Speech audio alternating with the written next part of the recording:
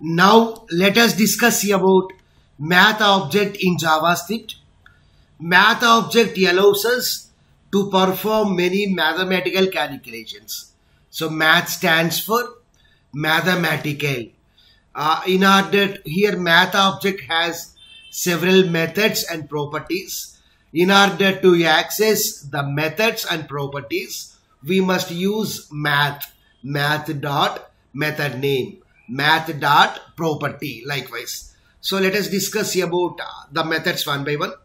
First one is ABS. ABS stands for absolute. ABS of x returns absolute value of x. Absolute value means even if it is a negative number, then absolute value of that negative number is positive number. Let us see an example. ABS of 7.2 means 7.2 only. ABS of 0 means 0 only. Why? Because those two are some positive numbers. ABS of minus 5.6. So absolute means ABS means it always returns a positive number. So the output is 5.6. Now let us see the second function, that is ceil function. So ceil means upper position, whereas floor means down position. So ceil means it returns an integer which is larger than x. Why? Because ceil means top position. So it always returns an integer larger than x. Okay. Ceil of 9.2 means, so what is the integer which is larger than 9? After 9, the nearest integer is what? 10. So we will get 10 as the output. Next to ceil of minus 9.8. So after minus 9, what is the next integer? What is the integer that is larger than minus 9.8? That is minus 9. This is negative number. So for minus 9.8, the larger integer value is minus 9. Okay. Now let us see about floor function. It returns an integer which is smaller than x. So floor means bottom position. So it always returns an integer smaller than x. Floor of 9.2 means, so smaller than 9, integer value. So that is 9. Floor of minus 9.8 means smaller than minus 9 means minus 10. Okay. Next one is round function. So it rounds x to the closest integer. Round of 9.75 means for 9.7 the closest integer is 10. Why? Because the difference between 10 and 9.7 is 0.25 only, whereas the difference between 9 and 9.7 is 0.75. So 10 is the closest integer. So 10 is the output. Next, round of 9.25 means for 9.25 the nearest integer is 9. So we will get 9 as the output. Next one is trigonometric functions. Cos, sine, tan. So it will returns trigonometric cosine of x, cos of x. But we need to specify x in radians. Okay. So sine function, it will returns sine of x. We know that here we are specifying 0. We know that cos of 0 means 0 only. I am sorry. What is cos of 0? Cos of 0 means 1. So 1 is the output. Okay. Next, sine of 0 means 0. Next to tan of 0 means sine of 0 by cos of 0. 0 by 1 means 0 is the output. Next one is exp. Exp stands for exponential value. Exponential of 1. So here we need to remember these values. At least one value. Exp of 1 means 2.71828. Okay. We need to remember this value. Next one is log. So log means it always gives logarithmic value of that. Logarithmic value of x. Log of 2.718282 is nothing but 1. Okay. We need to remember minimum one value. Okay. Next one is max of xy. It returns the maximum of two numbers. Okay. Or we can pass several numbers also. 3 or 4 or 5 also. There is no problem. Okay. So max of 2.3 and 12.7 is 12.7. Next, min of 2.3 and 12.7 is 2.3. Next to power of 27 means 2 power 7. So 2 power 7 is nothing but 128. Okay. Here for the max function, we need to pass only two parameters.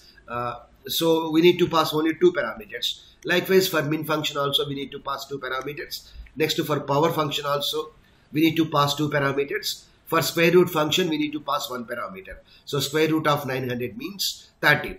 Now let's execute all these functions. So let us check whether all these functions are correct or not. So already program is executed. So let us see, observe the output one by one. So what is the first one? Document dot write of math dot absolute of 7.2. So plus 7.2 means output is plus 7.2 only.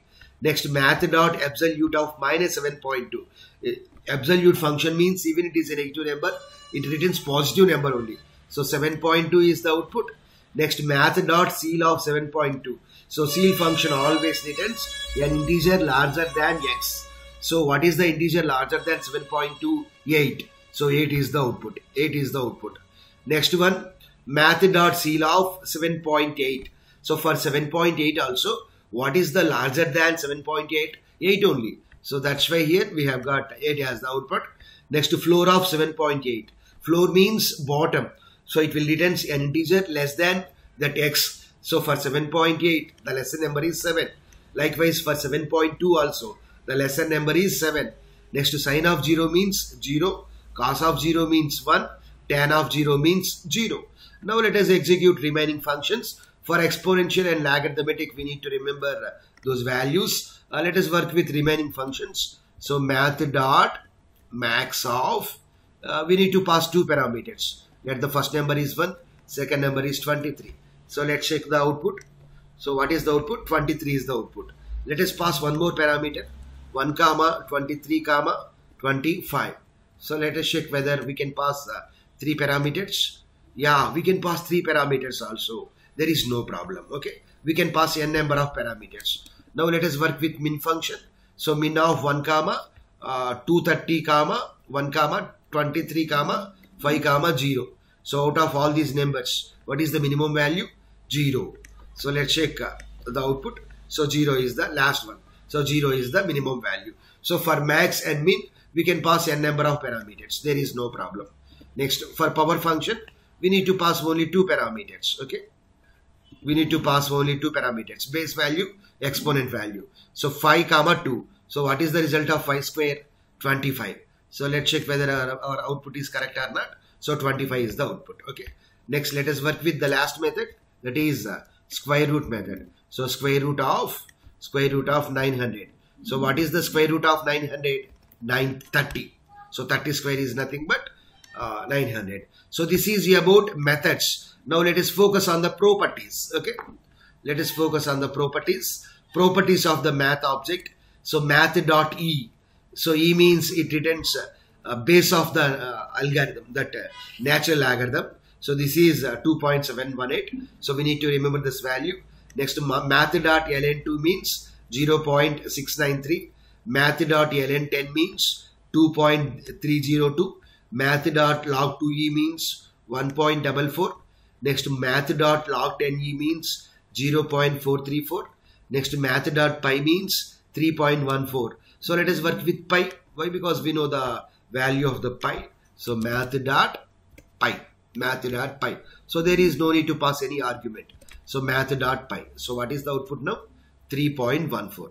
So let's check whether the last value is 3.14 or not. So 3.14. So we need to remember all these values for descriptive examination, whereas for interview purpose, so there is no need to remember those values. Okay. Next, math dot square root of 1 underscore 2. So that means square root of 0.5. So it is approximately 0.707. Next, square root of 2. So what is the value of the square root of 2? We know the value, that is 1.414. So let us work with square root function also. Square root 2. Square root 2 or square root 2.0. Square root 2.0 means we need to pass 2. Control S.